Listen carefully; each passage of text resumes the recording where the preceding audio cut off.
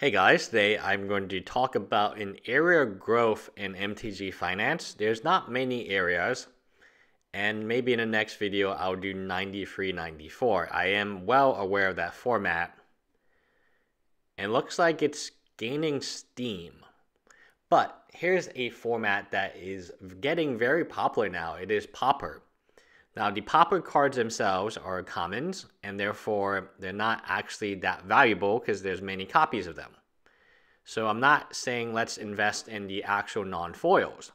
So Pauper is a format where you can only play common, so it's relatively cheap when you compare it to anything else. Even EDH, Pauper is way cheaper than that. Most people can make the main decks and not spend above $20 to have a competitive Pauper deck. It's a great format. I will be making a few deck techs, and I do have a few of my own. So it is not I would say it is not the common non-foils that have any interest financially. It's the foil version. So this card is around, let's say, $1 in the market. It has been going up a ton, but the foil is $15. Let me say that again. $15 for a common foil. It is from Apocalypse, so it's much, much older than some of the other cards I'm going to show you today. $15 is really good for a bulk foil. I'm almost certain that this card is in many local game stores bulk, and you should be looking for all of these cards. Prohibit is a $10 foil. I remember this from Invasion. The older foils, what's kind of unique about them, especially uncommon and rare, is, well, I guess a common doesn't make a difference. And back in the day, if you had a foil common, it would replace a common. If you had a foil uncommon, it would replace an uncommon. If you had a foil rare, you wouldn't get a rare. You wouldn't double up like today. So the common Prohibit is very good. I like it. I've always kind of liked it. The kicker's kind of nice. It's like a pseudo mana drain, depending on which way you want to do it. It's a little bit better on one side, a little more expensive, and it's a little worse and cheaper, well, the same price on the other side. I am not at all shocked whenever a new format becomes popular. It's not the regular cards that go up in price, it's the foils. Especially if that old format relies on older cards. I would say this. If you have, and I think every Magic player has just random foils that they own from back in the day, it's time to go and look at them. And the foil commons are probably going to be worth a ton more than your foil uncommons and or foil rares from these older sets because of Pauper. Pauper is the real deal. Am I totally sold on 93, 94? I'm not positive, but I am totally sold on Pauper. Pauper is not Tiny Leaders.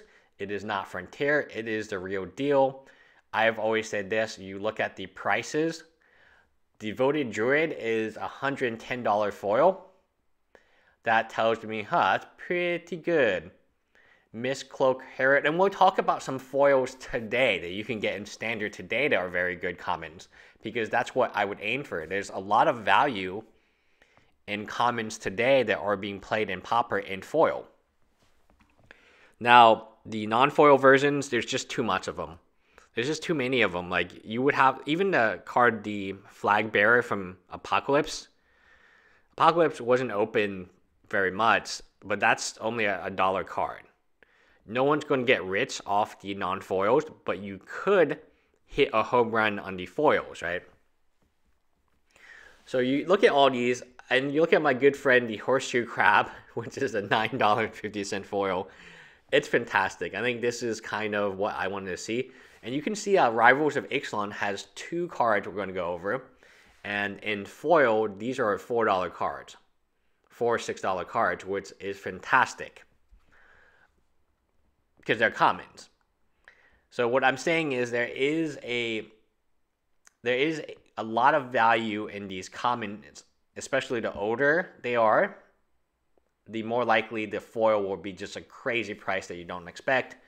Definitely worth going over what you have. I have a whole bin of these stuff, and I'm going to go over them. I'm hoping to find any of these on this list. Even Circle of Protection Blue is pretty good. But let's talk about Devoted Druid, which is one of the... I mean, it's just very good. So it's not only good in Pauper, it's also very good in Modern. Like, when I mean very good, it has an infinite combo in Modern, which is relatively easy to pull off. It's an interesting card, and unless they reprint it, regular non-foil is around $6. A foil copy is $110, which is fantastic for a common. So if you are lucky enough to find this, yeah, you need to buy it. You need to buy it. I don't necessarily see this going down in price. I mean, there's always the danger of reprints, right? They can always reprint any of these cards, and then therefore the price will plummet like any good reprint.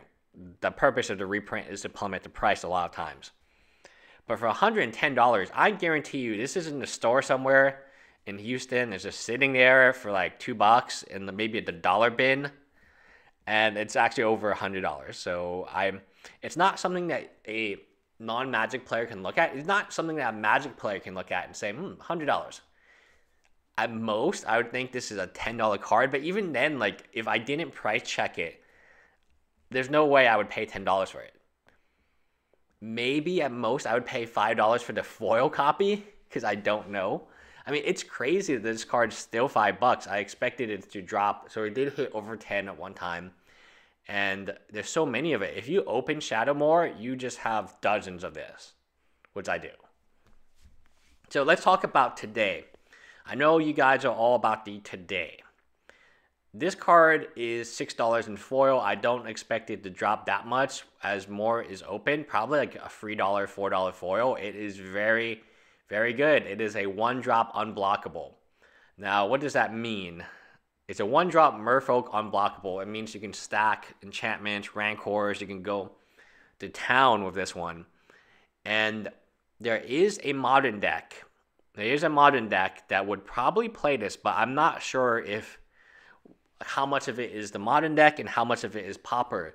I do realize this is a very, very good Pauper card, but it's also a very good modern card. So just like Angler, the Gurmag Angler, this is one of those cards you look at and you say, a lot of value, perfect 1-drop for a lot of these decks that want to put enchantments on this card. Trade for it. Now, will the non-foil ever be worth anything? Probably not. Just too much of it is going to be printed. So I would, okay, again, do not invest in the non-foil. Do not invest in a non-foil. The only MTG Finance interest would be the foil copy, especially of these newer sets. Even if you, like, of the older set, like, what was the plan for Apocalypse? Wait 20 years and then hope the card goes from 10 cents to $1 and then buy list it for $0.25?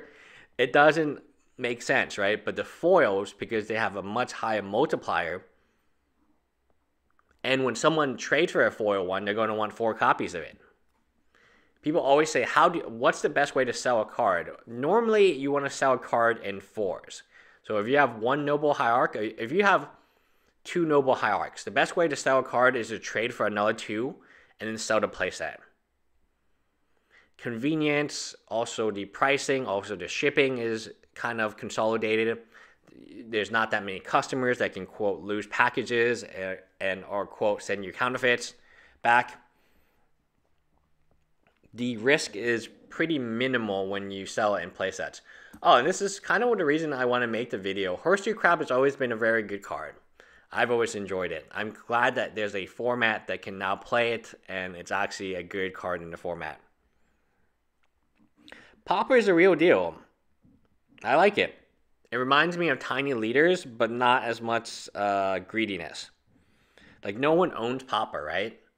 And Tiny Leaders, I think the reason Tiny Leaders was this format, and in my opinion, it failed because people were trying to make too much money from it. They were going to trademark Tiny Leaders, then they were going to ban this and ban that. And so you had, like, people who were power hungry, and they didn't really know, like, how can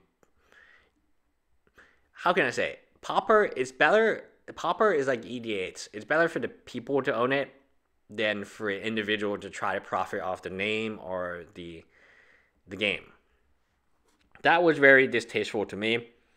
And Pauper is going to be good. I love Pauper. I think we're going to see more Pauper events. I know for one thing that they are not going to really, you're not going to really lose money playing not playing Pauper.